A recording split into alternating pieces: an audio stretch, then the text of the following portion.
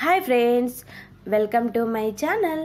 నేను మార్నింగ్ లేవగానే వర్షిత్ లంచ్ బాక్స్లోకి వచ్చేసి ఈరోజు ఫ్రైడ్ రైస్ ప్రిపేర్ చేస్తున్నాను తొందరగా అవ్వడానికి.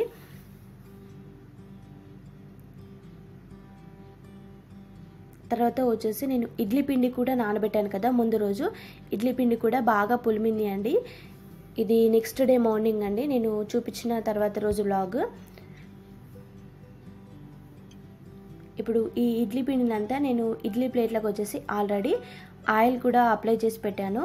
తర్వాత ఇందులో ఇప్పుడు ఈ ఇడ్లీ పిండినంతా కూడా యాడ్ చేస్తున్నానండి. మనం మినపప్పు కొద్దిగా ఎక్కువ యాడ్ చేసుకున్నాం అనుకోండి, ఇడ్లీ పిండి వచ్చేసి చాలా తొందరగా పులుముతుంది. మనకు సమ్మర్లో అయితే చాలా తొందరగా పులుముతుంది ఇడ్లీ పిండి. కాకపోతే వింటర్లో వర్షాకాలంలో వచ్చేసి మనకు టైం అనేది ఎక్కువగా పడుతుంది. అందుకే నేను ఈ సీజన్లో వచ్చేసి కొద్దిగా మినపప్పు ఎక్కువగా యాడ్ చేస్తాను. తర్వాత నేను ఇడ్లీ ప్లేట్లు పెట్టేటప్పుడు వచ్చేసి కింది మనకు ఇడ్లీ ప్లేట్లు ఉంటాయి కదా, ఇడ్లీ పాత్ర, అందులో వచ్చేసి అస్సలు పెట్టాను ఇడ్లీలు. ఎందు గురించి అంటే మనకు ఇవి వచ్చేసి వాటర్లో ఉడికినప్పుడు వాటర్ వెళ్ళిపోతాయి. అందుకే నేను కింది ప్లేట్లో పెట్టాను. పైన నాకు 6 ప్లేట్లు వచ్చాయి, ఆ 5 ప్లేట్లలో పెడతానండి, కింది ప్లేట్లో కాకుండా. ఇడ్లీలు రెడీ అయిన తర్వాత నేను బాక్స్లో కూడా ప్రిపేర్ చేస్తున్నాను. ఈరోజు వచ్చేసి చాలా స్మూత్గా వచ్చాయండి ఇడ్లీలు కూడా. చూసారా ఎంత స్మూత్గా వచ్చాయో.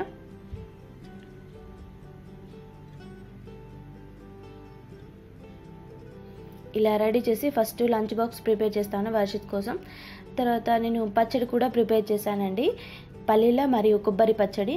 ఆల్రెడీ నేను ఇది వీడియో కూడా పెట్టాను, నా ఓల్డ్ వీడియోస్లో చూడండి, ఉంటుంది. ఇలా మనం ఫ్రెష్గా పచ్చడి చేసుకుంటే చాలా బాగుంటుంది ఇడ్లీలోకి. తర్వాత వచ్చేసి నేను టీ పెట్టుకోవడానికి ఫస్ట్ పాలు వేడి చేసుకోవాలి కదా, అందుకే పాలు కూడా వేడి చేస్తున్నాను. ప్యాకెట్ పాలు అండి, ఈ మధ్యలో నేను గేదె పాలు తీసుకోలేదు, అందుకే ప్యాకెట్ పాలు వాడుతున్నాను. ఇవి గేదె పాలు వచ్చేసి బాగా రావడం లేదు, అందు గురించి.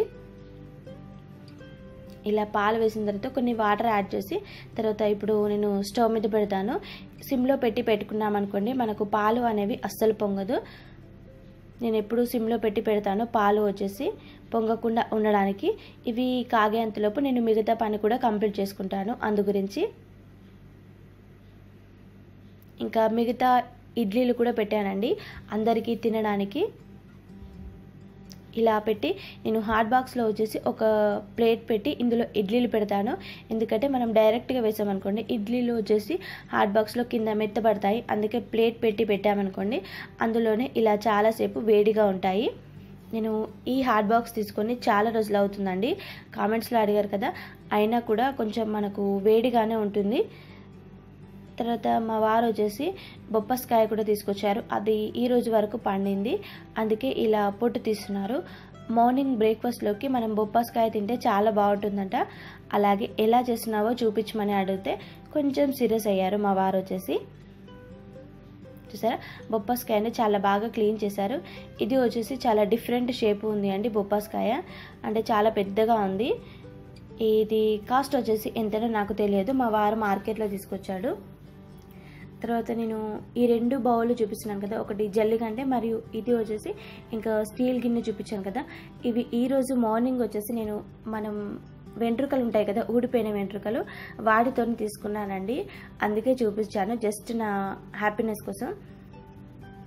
తర్వాత వచ్చేసి మనకు పిల్లలు రాసిన పేపర్లు ఉంటాయి కదా, ఆ పేపర్లన్నీ ఫస్ట్ ఇలా చిన్నగా కట్ చేసి పెట్టుకోవాలండి. ఇవి వచ్చేసి చాటలు పూచేయడానికి నేను చూపిస్తానని చెప్పాను కదా ముందు వీడియోలో, ఈరోజు వీడియోలో చూపిస్తున్నానండి. ఫస్ట్ పేపర్లంతా కూడా ఇలా తుంచి పెట్టుకోవాలి. నేను పిల్లల వైట్ పేపర్లు మాత్రమే తీసుకున్నాను, ఎందుకంటే మనకు తెల్లగా వస్తుంది. అలాగే మనం న్యూస్ పేపర్లు తీసుకున్నాం అనుకోండి, దానికి ప్రింటింగ్ అనేది ఎక్కువగా ఉంటుంది, అప్పుడు నల్లగా వస్తుందండి, అది హెల్త్ కూడా మంచిది కాదు. మొత్తం అంతా కూడా ఇలా తుంచి పెట్టాము, దాదాపు 25 పేజీలాగా ఇలా తుంచామండి. ఇలా తుంచిన తర్వాత వీటిని వచ్చేసి మనం బండ మీద కొన్ని నీళ్లు పోసుకుంటూ రాసుకోవాలి. ఇలా నీళ్లు పోసుకొని రాసుకోవడం వల్ల ఇందులో ఉన్న ఇంక్ అనేది పోతుంది, పెన్సిల్ కూడా, అప్పుడు మనకు ఇలా అవుతుందండి. నేను ఆ వీడియో క్లిప్ అనేది తీయలేదు, బండ మీద ఎలా రాస్తారో మళ్ళీ ఎప్పుడైనా చేసినప్పుడు చూపిస్తాను. కాకపోతే బండ మీద మనం 2 మినిట్స్ ఇలా చేసుకున్నాం అనుకోండి, ఇలా మెత్తగా పేస్ట్ లాగా అవుతుంది అండి పేపర్ వచ్చేసి. చూసారా, చాలా కలర్ఫుల్గా కనిపిస్తుంది కదా పేపర్, చాలా బాగుంది. ఇది చాలా మందికి తెలియదండి చాటలు ఎలా పూజేస్తారో, అందుకే నేను చూపిస్తున్నాను. మా ఊర్లో ఇలానే పూజేస్తారు. చాటలు బాగా లేనప్పుడు సంవత్సరానికి ఒకసారి పూసేసుకున్నాం అనుకోండి, చాటలు క్లీన్గా ఉంటాయి. తర్వాత నేను నైట్ వచ్చేసి మెంతులు నానబెట్టాను కదా, ఈ మెంతులు వచ్చేసి ఇప్పుడు మిక్సీ జార్లోకి తీసుకుంటున్నానండి పేస్ట్ లాగా చేసుకోవడానికి. ఎందుకు మెంతులు యాడ్ చేస్తారంటే, మనం మెంతులు వేయడం వల్ల చాటకి బాగా అతుక్కుంటాయి. కాగితాలు మెంతులు రెండు కలిపి వేస్తే, అందుకే మెంతులు జిగురుగా ఉండడానికి మనకు మెంతులు నానబెడతారండి. వెనుకటి కాలంలో మనకు రోట్లో రుబ్బేవాళ్ళు, వాళ్ళు చాలా బాగుండేది. ఇది వెనుకటి కాలం నుంచి ఊర్లో చేస్తున్న పద్ధతి. ఇక్కడ కూడా కొంతమంది తెలిసిన వాళ్ళు చేసుకుంటారు, కాకపోతే తెలియని వాళ్ళకి బాగా యూజ్ అవుతుందనేసి నేను ఇది ప్రిపేర్ చేశానండి ఈరోజు. ఇది చాలా రోజుల నుంచి చేయాలనుకుంటున్నాను. నేను వీడియో వచ్చేసి పెద్ద మిక్సీ జార్లో పట్టలేదు, అందుకే చిన్న మిక్సీ జార్లో తీసుకొని ఇలా మెత్తగా పేస్ట్ లాగా చేశాను. మెంతుల్లో వచ్చేసి మనకు రోట్లో అయితే ఇంత మెత్తగా రాదు అండి, అందుకే నేను మిక్సీ పట్టాను. ఇలా మెత్తగా అయిన తర్వాత ఇప్పుడు మనం నానబెట్టుకున్న ఈ కాగితాలను వచ్చేసి ఇందులో యాడ్ చేసుకోవాలి. మనం పట్టే అంత వేసుకుంటూ కాగితాలని రెండు మొత్తం మిక్స్ అయ్యేలాగా బాగా కలుపుకోవాలండి. ఇందులో ఏమి వేయరు, ఓన్లీ మెంతులు మరియు కాగితాలు మాత్రమే వేస్తారు. లాస్ట్లో వచ్చేసి పసుపు యాడ్ చేస్తారు. ఇది చాలా మందికి అంటే చాలా మందికి యూజ్ అవుతుంది. ఇప్పుడు మొత్తం పట్టట్లేదు అండి, ఎక్కువగా అయిపోయింది, అందుకే నేను వేరే బౌల్లోకి తీసుకున్నాను. మిక్సీ అనేది మొత్తం పట్టట్లేదు, చిన్నగా ఉంది కదా మిక్సీ జారు, అందు గురించి. చూసారా, ఇలా పేస్ట్ లాగా అవ్వాలి మొత్తం మనం రెడీ చేసుకున్న ఈ మెంతుల పేస్ట్ అనేది. తర్వాత ఇందులో పసుపు యాడ్ చేసుకోవాలండి. మనకు పసుపు వచ్చేసి కొంచెం ఎక్కువ మోతాదులో పడుతుంది, చాటలు పూసేస్తాం కదా, అందు గురించి. పచ్చగా కనిపిస్తాయి, చాలా కలర్ఫుల్గా కనిపిస్తాయండి. పట్టిన తర్వాత ఇలా అయింది చూడండి. మనకు ఇలా చేతికి పట్టుకుంటే జిగురు జిగురుగా అనిపించాలి, అప్పుడే చాటలకి బాగా పట్టుకుంటుంది మనం రెడీ చేసుకున్న ఈ పేస్ట్ అనేది. ఇలా రెడీ అయిన తర్వాత దీన్ని వచ్చేసి బౌల్లోకి తీసుకుంటున్నాను. ఇలా మొత్తం పట్టుకొని మనం బౌల్లోకి తీసుకోవాలండి. చాలా డిఫరెంట్గా ఉంది కదా, నాకైతే చాలా రోజుల తర్వాత నేను అంటే ఇలా చేశాను, ఎప్పుడూ చూడలేదు ఎలా చేస్తారో, అందుకే నేను జస్ట్ చూపిస్తున్నానండి క్లారిటీగా వీడియో తీసి. ఇందులో ఏమైనా డౌట్స్ ఉంటే నన్ను కామెంట్స్లో అడగండి.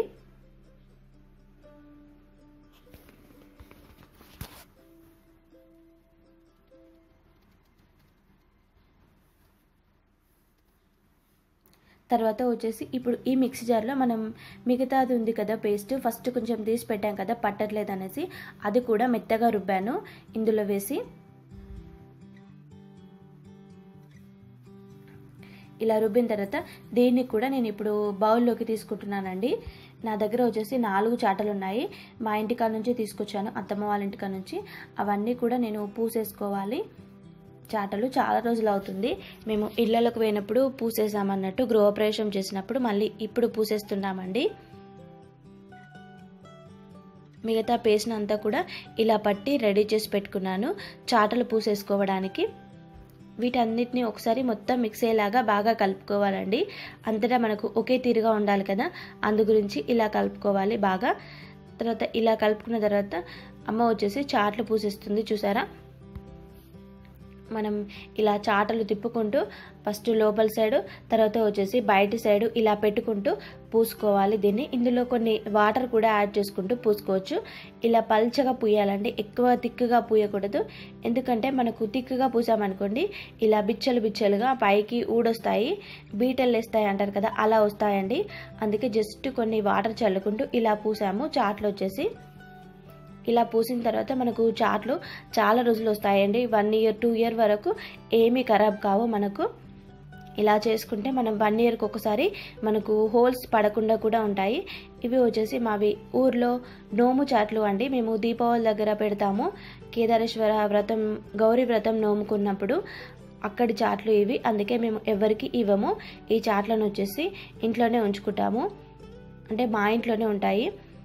తర్వాత నేను వచ్చేసి అమ్మ చాట్లు పూసేస్తుంది, నేను గ్యాస్ స్టవ్ క్లీన్ చేసుకుంటున్నాను. ఎందు గురించి అంటే ఈ మధ్యలో చాలా రోజులు ఉంది గ్యాస్ స్టవ్ అనేది క్లీన్ చేయక, అందుకే మొత్తం క్లీన్ చేశానండి.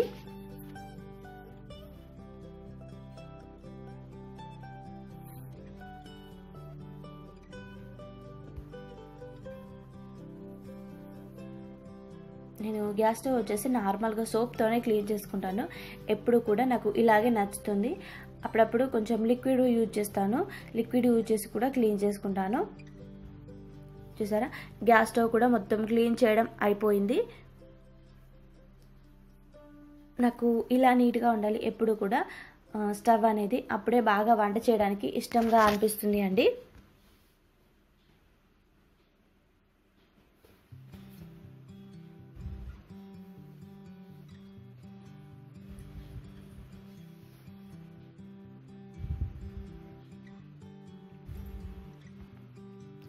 తర్వాత వచ్చేసి మేము పల్లికాయ కూడా తీసుకున్నాం కదా, పచ్చి పల్లికాయ, అది వచ్చేసి ఇప్పుడు ఒక బౌల్లోకి తీసుకుంటున్నాము. ఈ పల్లికాయ తీసుకున్న తర్వాత మేము కిచెన్లో పక్కన పెట్టాను, అందుకే మర్చిపోయాను. ఇన్ని రోజులు ఉడకబెట్టలేదు, మర్చిపోయి. తర్వాత ఈ పల్లికాయ ఒక బౌల్లోకి తీసుకున్న తర్వాత ఇందులో ఇప్పుడు వాటర్ కూడా యాడ్ చేస్తున్నాను, ఎందుకంటే దీనికి వచ్చేసి చాలా మనకు మట్టి అనేది ఉంటుంది. అందుకే ఇందులో ఫస్ట్ వాటర్ యాడ్ చేసి మనం కొద్దిసేపు నానబెట్టుకోవాలండి. వాటర్లో వచ్చేసి ఇది మునిగేంత వరకు వాటర్ అనేవి వేసి ఇలా నానబెట్టాను. మనం 1-2 గంటలు నానబెట్టుకున్నాం అనుకోండి, పల్లికాయలో ఉన్న మట్టి అనేది మొత్తం కిందికి వెళ్ళిపోతుంది. అప్పుడు మనం పల్లికాయను వచ్చేసి మొత్తం క్లీన్ చేసుకోవాలి. అందుకే కొద్దిసేపు నానబెట్టాను. చూడండి, పల్లికాయకు వచ్చేసి మట్టి అనేది ఎలా ఉందో. ఇది పచ్చిది కదా, అందుకే ఇలాగే ఉంటుంది అండి. మనకు ఇందులో ఇత్తులు లేని నాప అంటారు కదా, అది మొత్తం తీసేసుకోవాలి. తర్వాత వచ్చేసి ఇవి హాల్లో చూడండి, ఏంటి అంటే మనకు చాటలు పూసేసారు కదా, వాటిపైన ఉన్న పొట్టు అండి. ఫస్ట్ పాత చాటలు ఉన్నాయి కదా, వాటిపైన మేము వెనకట పూసేసినవి ఉంటే తీసేసారన్నట్టు ఇలాగా మొత్తం. తర్వాత మా ఫ్రెండ్ కూడా వచ్చింది అండి ఈరోజు వచ్చేసి.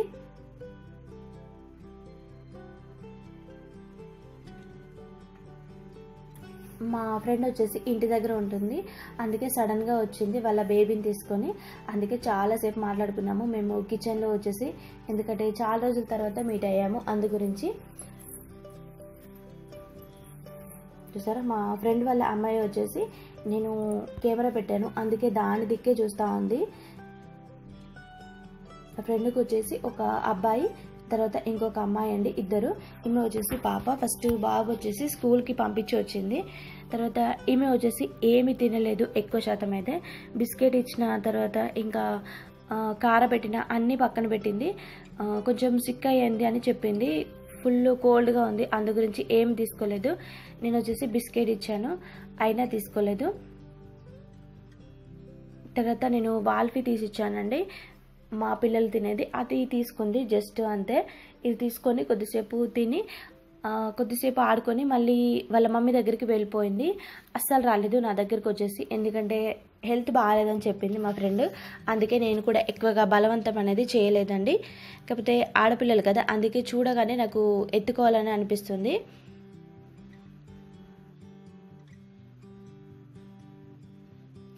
తర్వాత నేను ఆఫ్టర్నూన్ లంచ్లోకి వచ్చేసి ఈరోజు సాంబార్ ప్రిపేర్ చేస్తున్నాను. సాంబార్ రెసిపీ కూడా చాలామంది కామెంట్స్లో అడిగారు, నా స్టైల్లో ప్రిపేర్ చేస్తున్నానండి. దానికోసం ముందుగా కందిపప్పు తీసుకున్నాను ఈ కుక్కర్లోకి వచ్చేసి. ఇది వచ్చేసి ఊర్లో దొరికే కందిపప్పు అండి, చాలా టేస్టీగా ఉంటుంది. ఇప్పుడు ఇలా కందిపప్పు తీసుకున్న తర్వాత ఇందులో వాటర్ పోసి ఒకసారి బాగా వాష్ చేసి ఇందులో ఉన్న వాటర్ అనేవి తీసేసాను.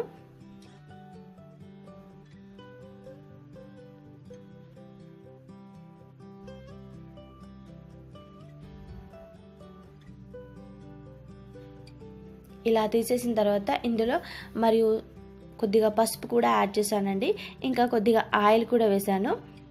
ఇలా మనం ఆయిల్ వేసుకోవడం వల్ల కందిపప్పు అనేది చాలా తొందరగా ఉడుకుతుంది. మనకు కుక్కర్లో దాదాపు కందిపప్పు చాలా తొందరగానే ఉడుకుతుంది. నేను వచ్చేసి 4 విజిల్స్ వచ్చే వరకు ఉంచుతాను కందిపప్పును, ఎందుకంటే మెత్తగా అవ్వడానికి. ఇలా ఫుల్ పెట్టి నేను ఉంచాను స్టవ్ను వచ్చేసి, ఎందుకంటే తొందరగా అవ్వడానికి.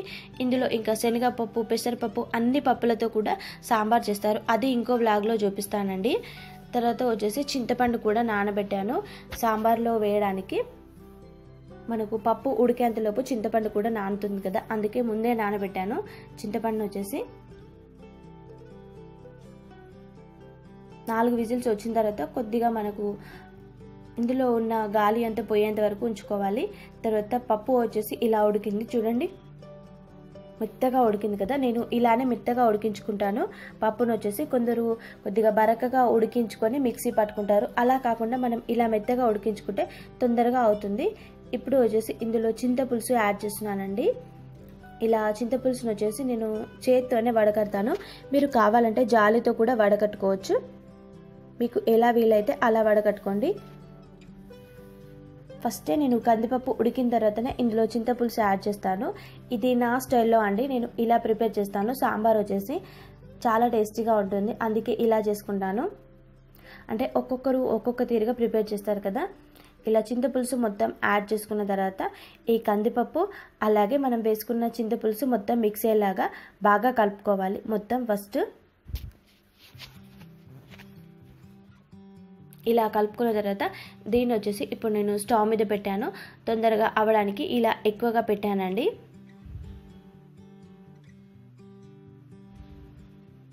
ఇది వచ్చేసి పెద్దది, నాది వంట కుక్కర్ వచ్చేసి 5 లీటర్లదండి. తర్వాత ఇందులోకి కావాల్సిన వెజిటేబుల్స్ అన్నీ కూడా కట్ చేసి పెట్టాను. నా దగ్గర ఉన్నవి క్యారెట్, అలాగే ఇలా బెండకాయలు, టమాటాలు, సోరకాయలు, ఇంకా బీన్స్ కూడా కట్ చేశానండి. నా దగ్గర వచ్చేసి వంకాయలు, ఇంకా మేము దోసకాయ వచ్చేసి ఎక్కువగా తినము, అందుకే దోసకాయలు వేయలేదు, ఓన్లీ సోరకాయలు మాత్రమే యాడ్ చేశాను ఇందులో. ఇలా అన్నీ కట్ చేసి పెట్టుకున్నాను. ఇవి ఉడికేంతలోపు ఇలా ఉడికిన తర్వాత ఇప్పుడు ఇందులో యాడ్ చేస్తున్నానండి. ఇవి వచ్చేసి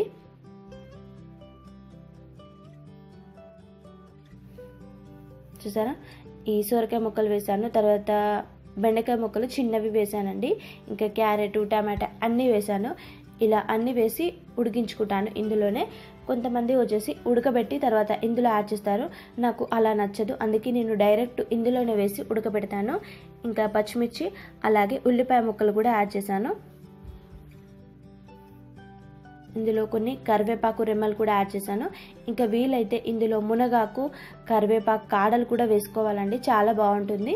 నా దగ్గర ప్రస్తుతం లేవు, అందుకే వేయలేదు. ఇంకా ములక్కాడలు కూడా యాడ్ చేసుకోవచ్చు, ములక్కాడలు కూడా లేవు. ఇందులో వేయడానికి జీలకర్ర మరియు వెల్లుల్లి తీసుకున్నాను రోట్లోకి. మనకు జీలకర్ర వెల్లుల్లి ద్వారానే సాంబార్ టేస్ట్ అనేది బాగా వస్తుంది, అంటే మాకు నచ్చుతుంది అన్నట్టు ఇలాగా. అందుకే ఫస్ట్ జీలకర్ర వెల్లుల్లి పేస్ట్ కూడా ఇలా రెడీ చేస్తున్నానండి ఇందులో వేయడానికి.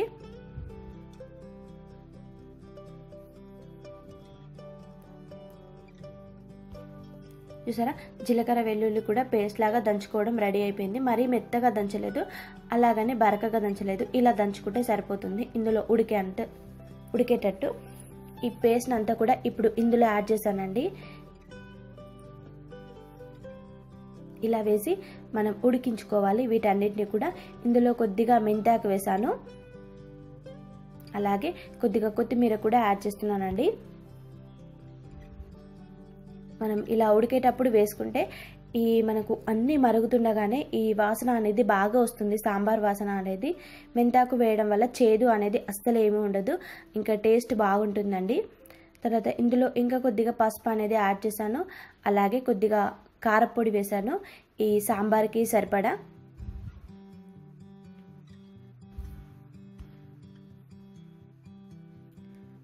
ఇందాక వచ్చేసి సాల్ట్ వేసాను, ఇప్పుడు వచ్చేసి కారపొడి వేసానండి, బై మిస్టేక్లో చెప్పాను, సారీ. ఇలా మెంతాకు, మనకు కొత్తిమీర, కారపొడి, ఉప్పు అన్నీ వేసుకొని మరిగించుకోవాలి. ఇందులో లాస్ట్లో కొంచెం ధనియాల పొడి వేసాను, అలాగే కొద్దిగా జీలకర్ర పొడి కూడా యాడ్ చేశానండి టేస్ట్ కోసం. మనం వేసుకున్న వెజిటేబుల్స్ అన్నీ కూడా ఈ కందిపప్పు పులుసులో మరిగించుకోవాలి. వీటి పులుపు అంతా కూడా మన వెజిటేబుల్స్కి బాగా పడుతుంది అని మనం వేసిన కూరగాయలన్నిటికీ కూడా. చూసారా, సాంబార్ వచ్చేసి ఇలా మరుగుతూ ఉంది. ఒక్కొక్కరు ఒక్కొక్క రకంగా చేస్తారు కదా సాంబార్ వచ్చేసి.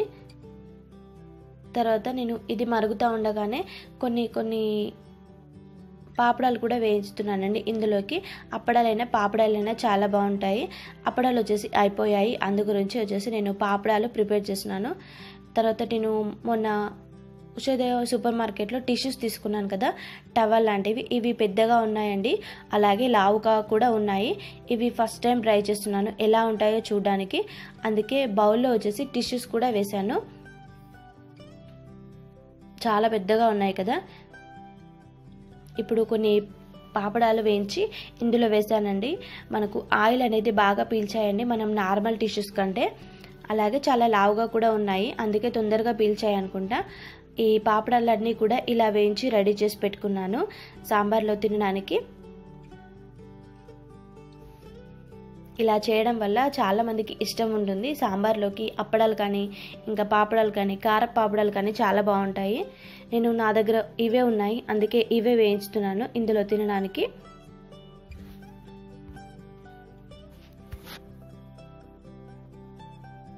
అంతలోపు సాంబార్ కూడా మొత్తం మరిగింది చూడండి.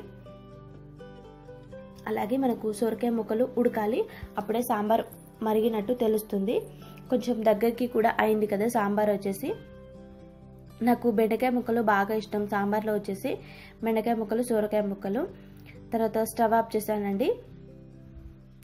ఇప్పుడు ఇందులో పోపు వేయడానికి ఫస్ట్ వచ్చేసి నేను కొద్దిగా ఆయిల్ కూడా తీసుకున్నాను. చిన్న గిన్నెలో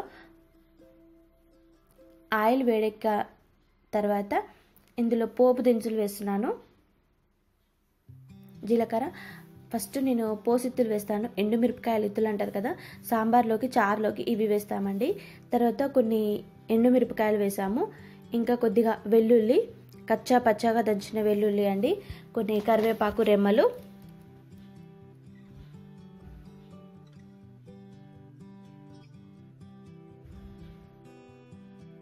అలాగే కొద్దిగా జీలకర్ర మరియు ఆవాలు కూడా యాడ్ చేశాను ఇందులో వచ్చేసి. ఇంకా కొద్దిగా పసుపు. ఇలా అన్ని పోపు అంతా వేసి మనం ఇప్పుడు రెడీ చేసి పెట్టుకున్న సాంబార్లోకి వేసుకోవాలి. నేను ఈ సాంబార్ని అంతా కూడా ఒక స్టీల్ గిన్నెలోకి తీసుకున్నాను. ఇప్పుడు ఇందులోనే పోపు చేస్తున్నాను. నేను పసుపు అనేది ఎక్కువగా వేయలేదు అండి, చూసుకుంటూ వేశాను. చేదు అనేది అస్సలు రాదు, ఎందుకంటే మాది పట్టించిన పసుపు కదా, అందుకే చేదు అనేది ఉండదు, నార్మల్గానే ఉంటుంది అండి. సాంబార్ కూడా రెడీ అయిపోయింది. సాంబారు అనేది మీరు ఎలా చేస్తారో నాకు కామెంట్స్లో చెప్పండి. ఇందులో మీకు నచ్చితే ఇంకా షుగర్ కూడా యాడ్ చేసుకోవచ్చు అండి, ఇలా పోపు వేసిన తర్వాత కూడా. నేను షుగర్ అనేది అస్సలు వేయలేదు సాంబార్లో, మాకు ఇలానే నచ్చుతుంది, కొంచెం పుల్ల పుల్లగా. ఈరోజు నేను రైస్లోకి వచ్చేసి సాంబారు మరియు కొన్ని పాపడాలు కూడా వేయించాను. ఇంకా నేను వేరే కర్రీస్ ఏమీ ప్రిపేర్ చేయలేదండి, ఎందుకంటే మా ఇంట్లో అందరూ కూడా సాంబార్తోని బాగా ఇష్టంగా తింటారు. ఓన్లీ సాంబార్తోనే అంత బాగా నచ్చుతుంది, అందుకే నేను సాంబారే ప్రిపేర్ చేశాను. తర్వాత ఈవినింగ్ వచ్చేసి పల్లికాయ మొత్తం ఇలా క్లీన్ చేసి పెట్టామండి, మట్టి అనేది ఏమీ లేకుండా. చూసారా, ఇలా ఉండాలి మనకు పల్లికాయ వచ్చేసి. దీన్ని వచ్చేసి మళ్ళీ ఇప్పుడు కుక్కర్లోకి తీసుకుంటున్నాను. మనం ఇది గిన్నెలో ఉడకబెట్టుకోవచ్చు, కాకపోతే చాలా టైం పడుతుంది. గిన్నెలో ఉడకబెట్టుకుంటే మనం ఇలా కుక్కర్లో ఉడకబెట్టుకున్నాం అనుకోండి చాలా తొందరగా అయిపోతుంది. మనకు టైం లేనప్పుడు మాత్రం చాలా సేవ్ అవుతుందండి టైం వచ్చేసి. ఇలా కుక్కర్లో మొత్తం పచ్చి పల్లికాయ వేసుకున్న తర్వాత ఇందులో వాటర్ కూడా యాడ్ చేశాను. వాటర్ వచ్చేసి ఎక్కువగా యాడ్ చేయకూడదండి, ఇవి మునిగేంత వరకే యాడ్ చేసుకోవాలి. తర్వాత ఇందులో ఇప్పుడు ఈ పల్లికాయకి సరిపడా సాల్ట్ అనేది వేసుకోవాలి. ఇందులోనే సాల్ట్ వేసుకోవడం వల్ల మన పల్లికాయకి బాగా పడుతుంది అండి. ఇలా సాల్ట్ వేసి మనం ఒక్కసారి ఇలా ప్రెస్ చేసుకుంటే అంతటా సాల్ట్ అనేది కలుస్తుంది. చూసారా, ఇలా కలిసిన తర్వాత దీనిపైన మనం ఇప్పుడు కుక్కర్ మూత పెట్టుకొని స్టవ్ మీద పెట్టుకోవాలండి. ఇది వచ్చేసి ఈవినింగ్ అండి. నేను ఈవినింగ్ వచ్చేసి కొద్దిగా పడుకొని లేచాను, అందుకే నా ఫేస్ వచ్చేసి ఇలా డల్గా ఉంది. కామెంట్స్లో ఏమీ అనుకోవద్దు, చాలామందికి హౌస్ వైఫ్స్ అంటే ఇలానే ఉంటారు, నార్మల్గా ఎప్పుడు రెడీ అయ్యి ఉండరు కదా. తర్వాత నేను నైట్ డిన్నర్లోకి వచ్చేసి రైస్ నానబెట్టానండి. ఆ రైస్ కూడా ఇప్పుడు రైస్ కుక్కర్లో పెట్టాను. తర్వాత వచ్చేసి పల్లికాయ మొత్తం ఇలా ఉడకబెట్టాము. ఇప్పుడు అందరం కూడా హాల్లో కూర్చొని తింటున్నాము పల్లికాయను వచ్చేసి. చూసారా, నేను ఇప్పుడు పల్లికాయ కూడా ఎలా ఉందో అంటే ఎలా ఉడికిందో కూడా చూపిస్తాను చూడండి. పల్లికాయ కూడా చాలా బాగా ఉడికింది అండి. నేను పల్లికాయను వచ్చేసి 4 విజిల్స్ వచ్చేంత వరకు ఉంచాను, కరెక్ట్గా ఉడికింది 4 విజిల్స్ వస్తే. తర్వాత నైట్ వచ్చేసి కొంచెం ఎగ్ కర్రీ కూడా ప్రిపేర్ చేశాను. ఆల్రెడీ సాంబార్ కర్రీ కూడా ఉంది, మరియు ఎగ్ కర్రీ కూడా ప్రిపేర్ చేశాను మా వారికి లంచ్ బాక్స్లోకి, మా వారికి బాక్స్లోకి.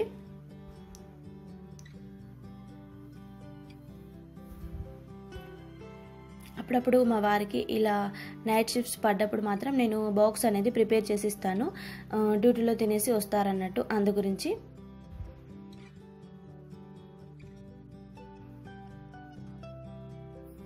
దాదాపు మా వారికి వచ్చేసి చాలా షిఫ్ట్లు ఉంటాయి. అప్పుడప్పుడు మార్నింగ్, తర్వాత ఈవినింగ్, నైట్ షిఫ్ట్లు. పోలీస్ అన్నాక అన్ని రకాల డ్యూటీలు చేయవలసి వస్తుంది కదా, అందుకే అప్పుడప్పుడు ఇలా డ్యూటీలు పడతా ఉంటాయి. ఇంకా ఇప్పుడే తినేస్తారు, అందు గురించి వచ్చింది. నేను డైరెక్ట్గా పెట్టేశాను, లేకుంటే చల్లార్చి పెట్టేదాన్ని. దీన్ని వచ్చేసి ఇప్పుడు బాక్స్లోకి సర్వ్ చేస్తున్నానండి.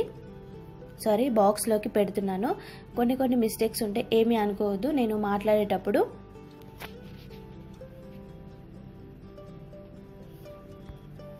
ఇలా బాక్స్ పెట్టి ప్రిపేర్ చేసి ఇచ్చాను.